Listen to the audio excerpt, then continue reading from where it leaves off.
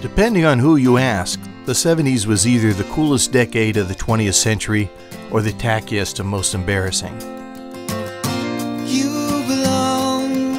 As young people, we cruised Liberty Street on warm summer nights and drank 3-2 beer at El Rancho Grande and Triway Lanes. We enjoyed a wealth of terrific local bands and musicians, and a wealth of great venues in which to enjoy them. TJ's downstairs, the Arcade Tavern, the Theatrical Lounge in the old Wooster Theater, the Hitching Post in nearby Creston,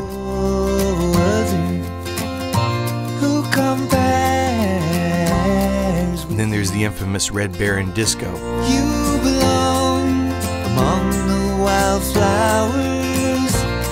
Throughout the 1970s and through much of its history, Wooster existed as sort of a haven from the craziness of the rest of the world. After all, it would be years before a 4-lane highway connected this quiet little town to any major city. But in the 70s, we couldn't help but feel our little vessel bobbing in the wake of changing times. Factory work slowed, and in the decades to come, many of its biggest factories would close or retool. Even Wooster's crown jewel, Rubbermaid, would eventually slip from its grip.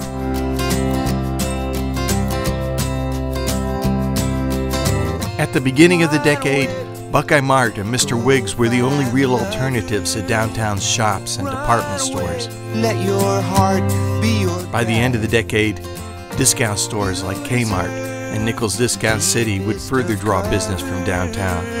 You belong in that Wooster in the 70s was a city in flux, You belong a town suffering growing pains, a town forced to deal with economic issues and changing race relations.